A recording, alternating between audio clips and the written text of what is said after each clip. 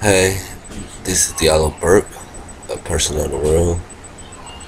Today, I would like to talk about my new idea.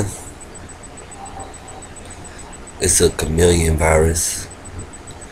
It uses mirror data, internet data, and mirror pages to imitate websites on the internet.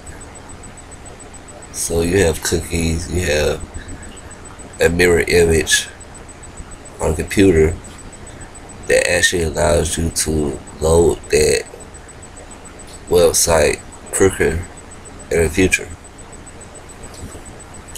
So I said, instead of just loading that internet page quicker, why doesn't a virus use that to copy the website and actually make it seem as if you're actually on a legitimate website?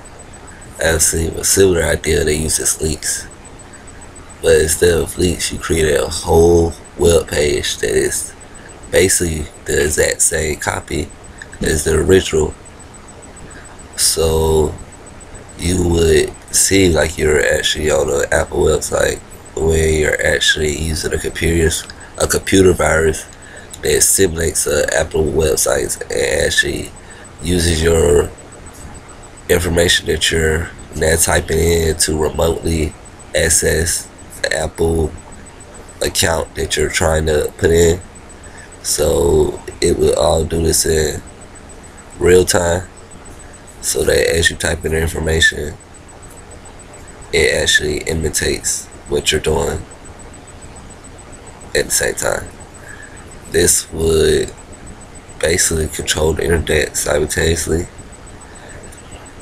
and it would ensure that the virus wouldn't be detected, because website usage rates would never actually fluctuate. You're actually logging in to the website at the same time the virus is at work, stealing your information, stealing financial information, whatever.